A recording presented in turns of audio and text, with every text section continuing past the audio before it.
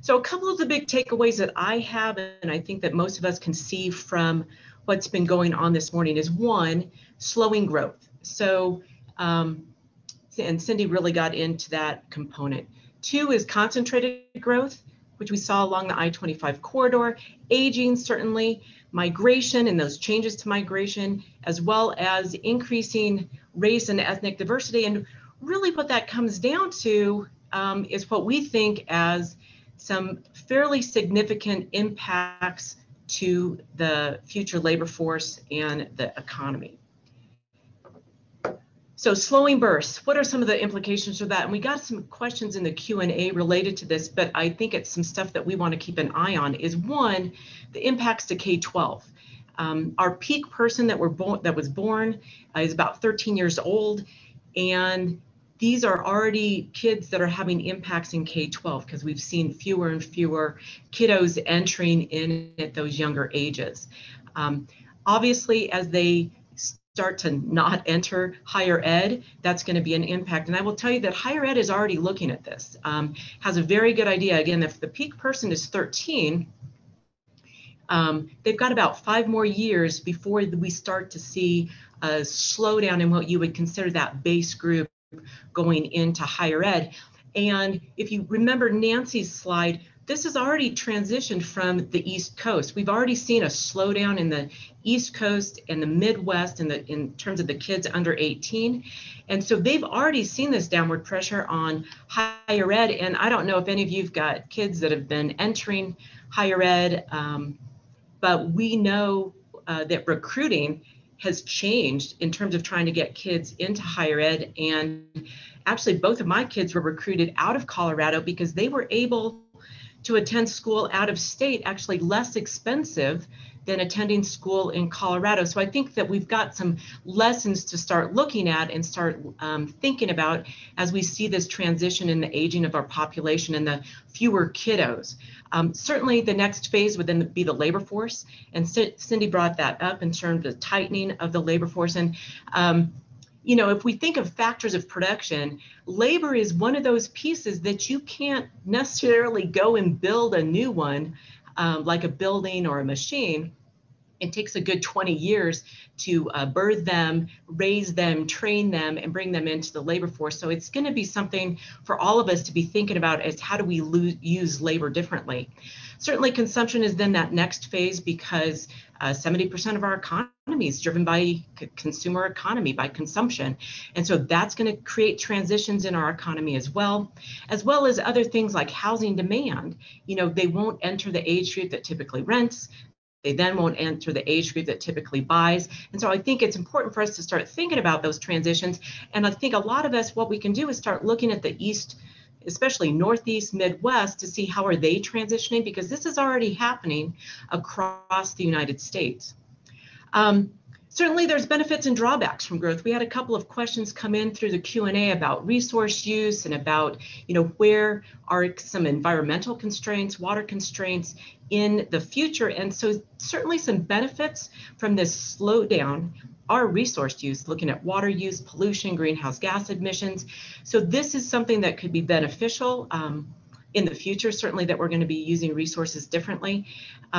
But at the same time, on the drawback side is that so many of our public finance models have been built on a growth assumption. So thinking that, you know, growth will increase over time, looking at growth in sales, growth in employment, growth in sales in income tax, for example. And so also looking within our own system to see what models may need to be transitioned to understand how do we maybe do this more effectively into the future.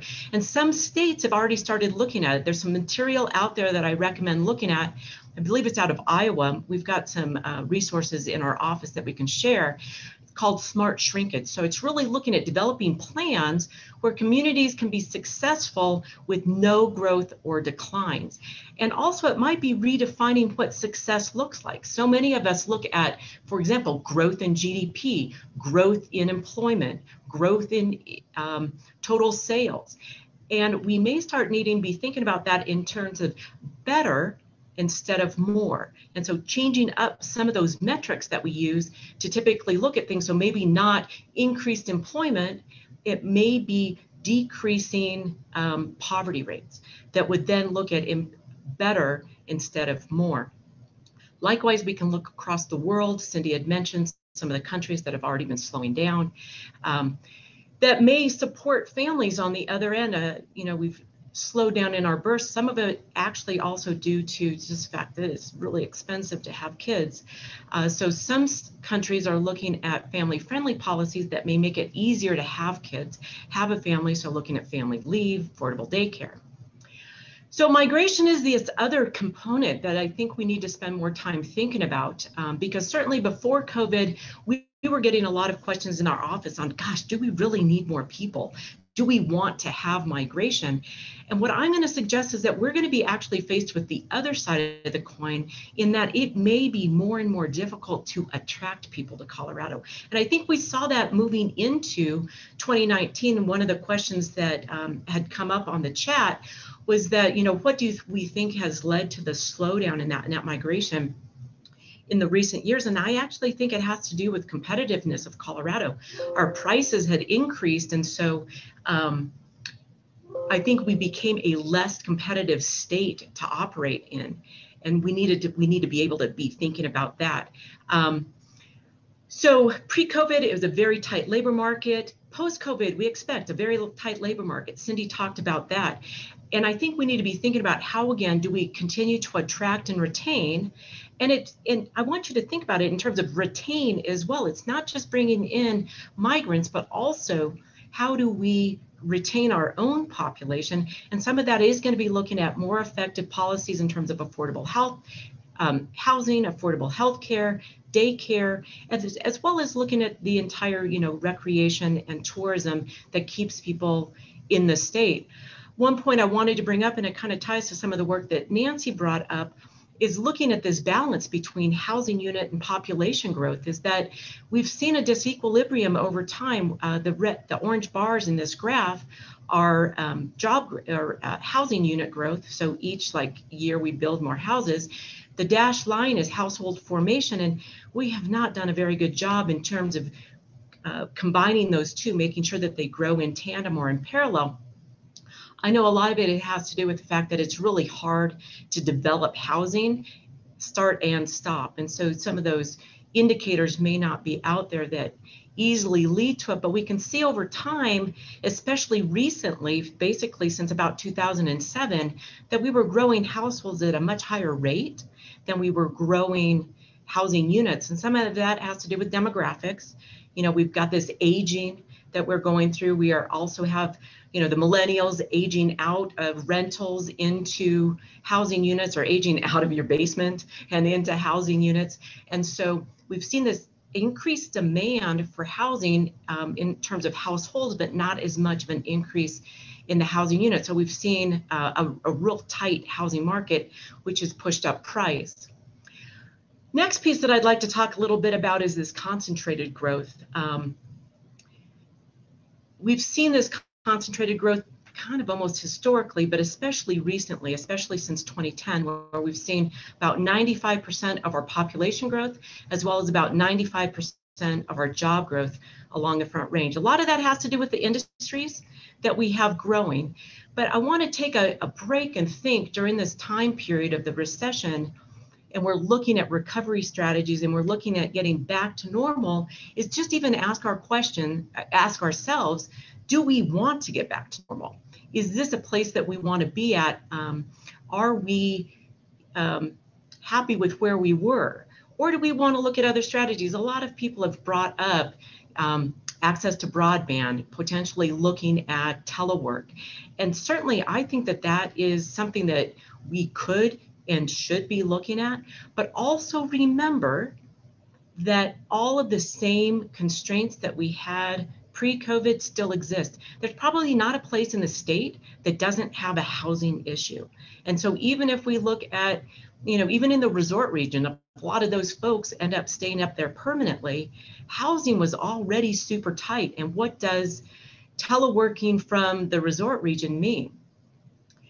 Even in, more rural Eastern Plains, San Luis Valley, even though you don't necessarily think about those areas as like second homes or teleworking necessarily. If folks made that choice, do we have the housing, daycare, and broadband to actually really make that happen? And I know a lot of states, a lot of parts of the state are working on their broadband plan, but it's not fully built out necessarily across the state.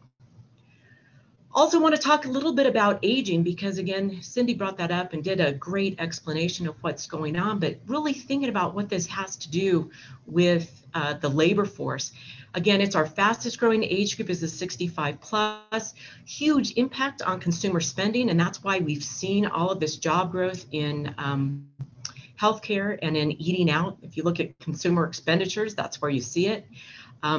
Growing jobs in those areas, a lot of them high wage and low wage areas. Also, the retirees, as they're aging, are going to be aging out, obviously, of the workforce, and that's going to create a huge demand for additional workers. We're forecasting about 1 million folks aging out of the labor force just in this 20-year time frame, actually between 2010 and 2030. So we're halfway through that time frame, so we'll see a lot of people aging out, which again will create this increased demand for workers. And the question is, where are they going to be coming from? Are we going to be able to migrate them in? Are we going to educate them and create them from within our community? Are we going to be migrating them from other states? Likewise, as I'd mentioned before, I think we're going to be becoming more racially and ethnic, or we're going to become more age diverse within the labor force as well. And I think this chart that Cindy's created really gets at that feel in terms of folks aging out, growing at a much faster rate than folks aging into the labor force. This shows growth rate by age group between 2020 and 2030, broken down really by the concept of labor force, whether you're a prime worker or aging in, aging out. And again, gets to this point that we're aging fast and we're growing slow at that young end.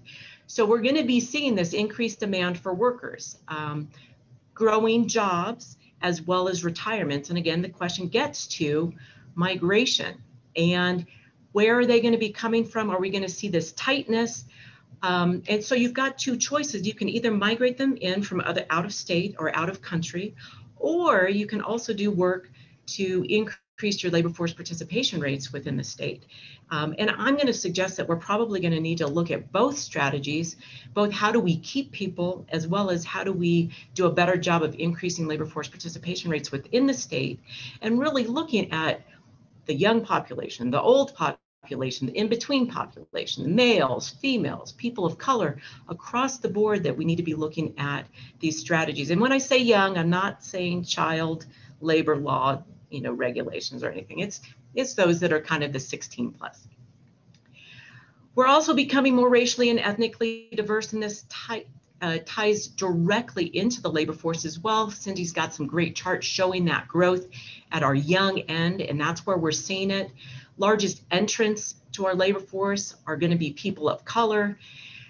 A couple of the things that I think that we can take advantage of from COVID is that even on the education realm, I think that maybe we might see an increased access to education because of what we've done with COVID, because of things like this, because of webinars.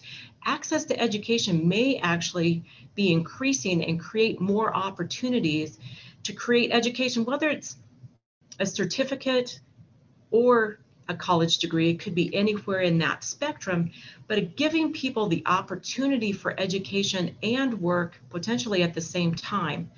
But I think we also need to keep in mind, and another person had, kind of asked this question earlier, is that our people of color have especially been more adversely affected by COVID. And I think that's some area for policy that we should probably follow up with within the state. So with that, gives you some thoughts to be thinking about. I'm going to stop sharing my screen and we're going to get to some Q&A. And we're going to try and do this jointly between Cindy and me, looking through the questions that we see there. I will start with one, and it kind of gets back to a little bit more of what Cindy was talking about, comes in from Heather. Drought and heat are going to have an impact on population and the economy. How are you taking these factors into account? What data sources are available for those of us that are doing these kind of analyses? Cindy?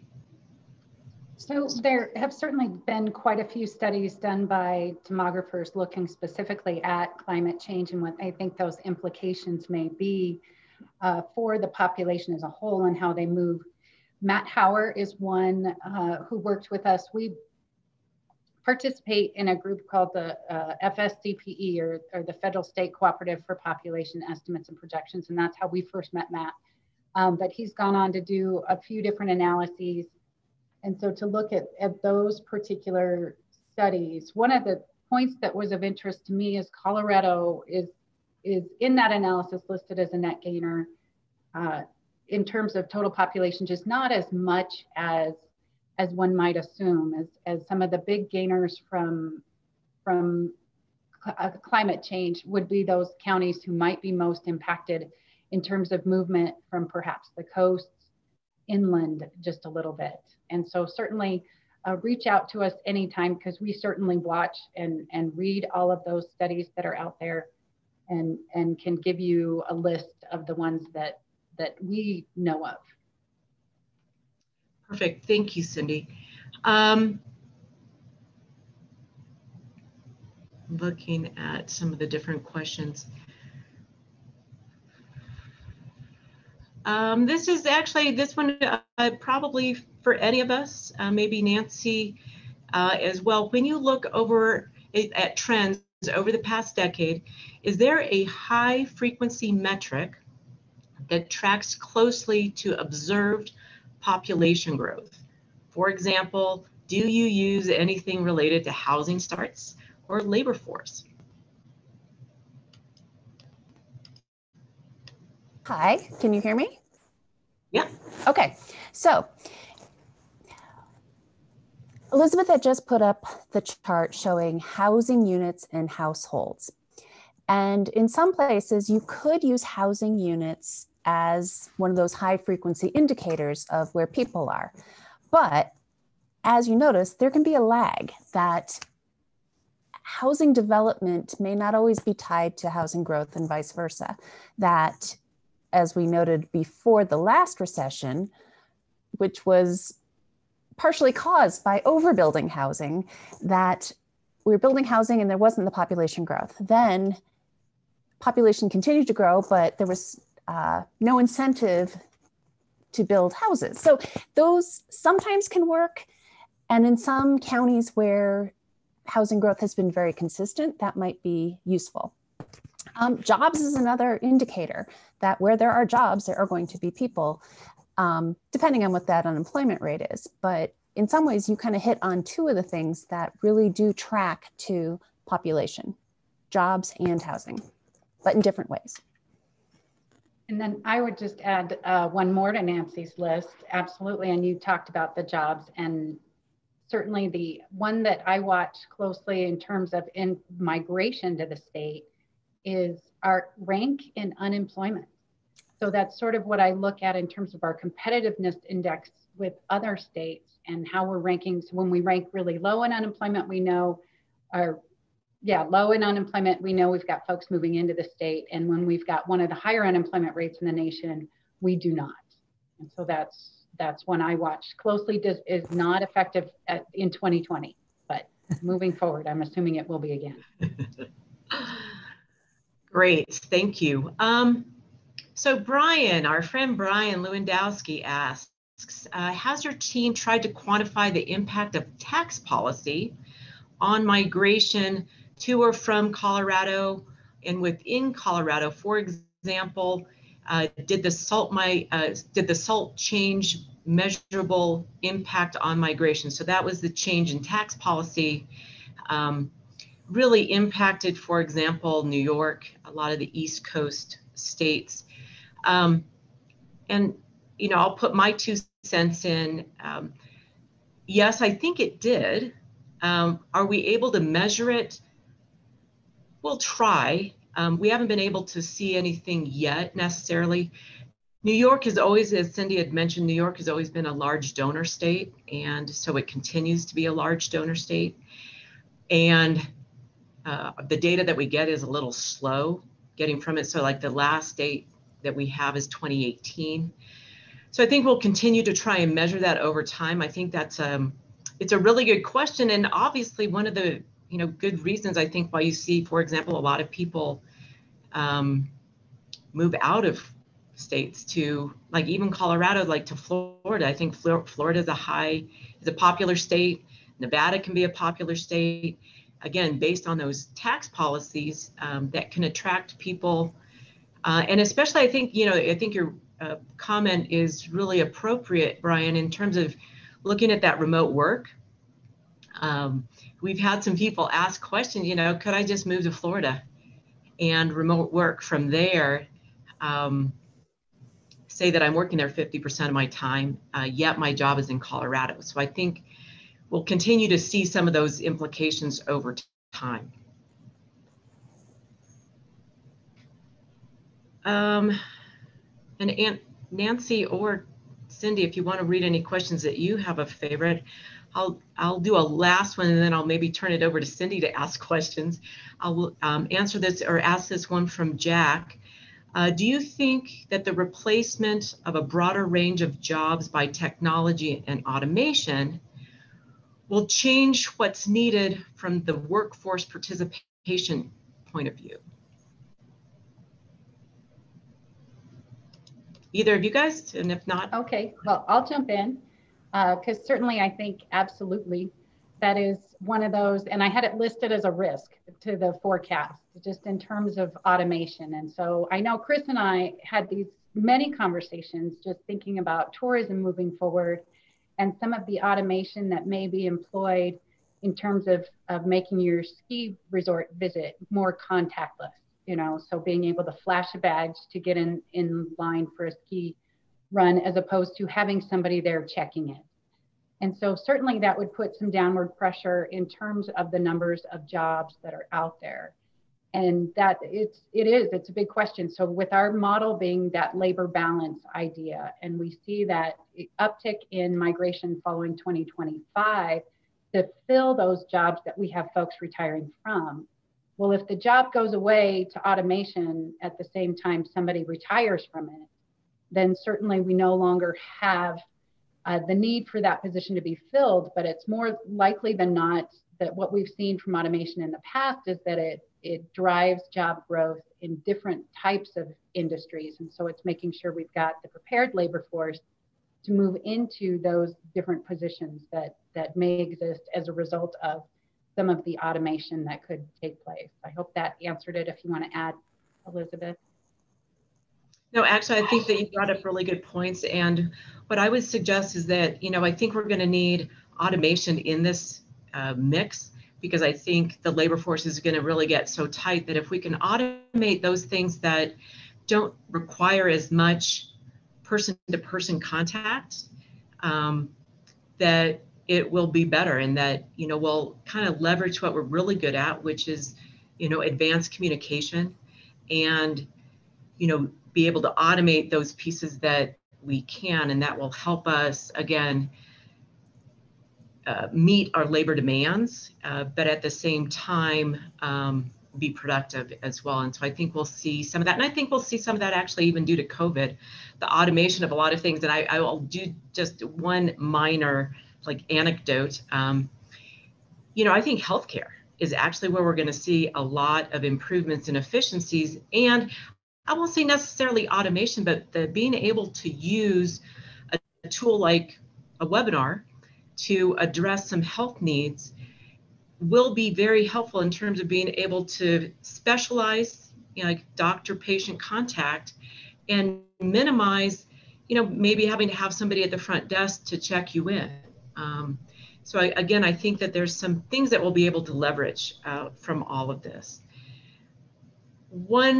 A question, and actually I think maybe Nancy, this one you might be able to answer, and Cindy, you might have some feedback on it as well.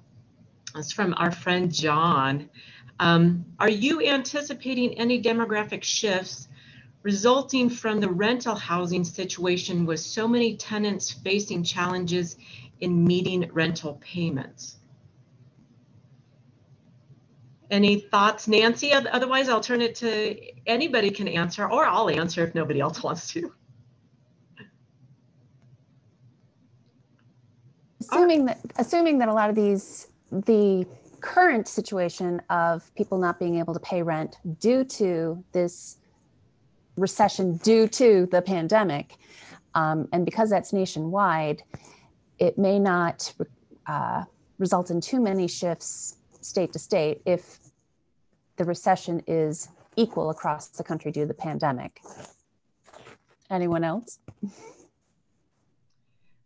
You know, I think we'll see a couple of things occur with the rental market as a whole. I mean, I'm hoping, you know, I've been listening to as many sessions on the housing market and the rental market and what's happening in terms of relief for, you know, evictions versus trying to come up with deferment in payments.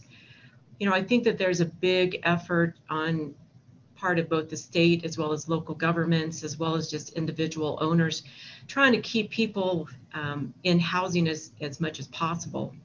But knowing that there are, you know, eviction possibilities out there. I think the other challenge with it is that there's also this huge demand for housing, and it's not just a demand for single family ownership.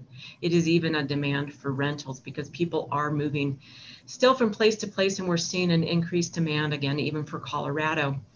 I think you could see a shift of folks from people to renting to doubling up, and we've seen that historically. We can also see people back to their parents' basements.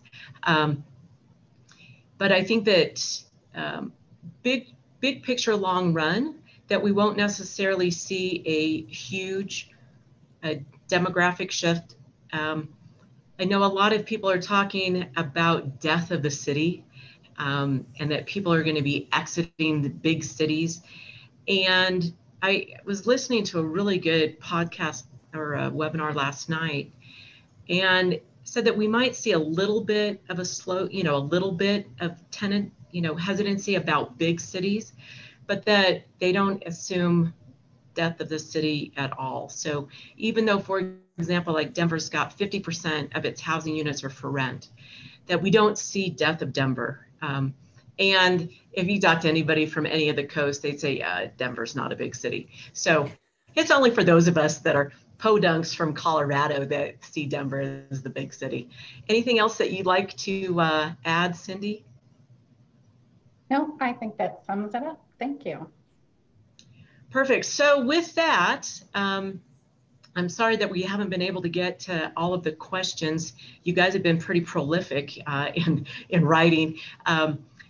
We are going to now break for lunch, and we will actually be giving you about a little bit less than a 45-minute break, coming back online at 12:45. And again, if we didn't get to all of your questions now, what we're going to do is write answers to them, and we'll be posting them with the meeting material that will be available, or that is available on our website.